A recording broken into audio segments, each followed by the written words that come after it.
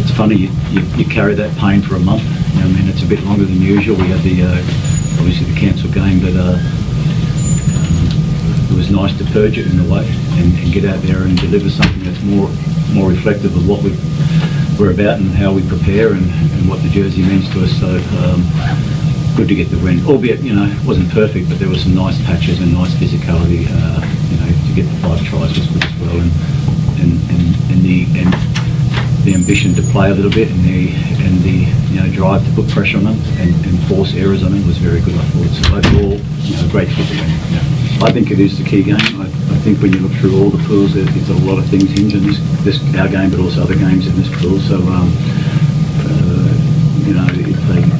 if they were to win Clermont, that puts them in charge of everything, and then the others are pretty low in the points to be able to try and get a second place that matters. So it's a pretty important game overall.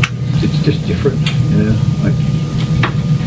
we know it's 1 o'clock. We've known for a while, and I'll be disappointed if anyone says afterwards maybe it was the time that did it. But it is different. That's all it is. And we've got to be able to hit the button and fly at the 1 o'clock and do the business. It's home. It's at Kingspan. We've got to throw something hard and fast at them and challenge their skill sets. That's the only way you can go about it. If you try to just arm wrestle all day, you'll find yourself in a place that's trying to beat big guys with smaller men. But so we've got to be the best 8, the best back line, the best 15 in a collective way, and hopefully stress them in a way that they can make errors in the game that we can capitalize on.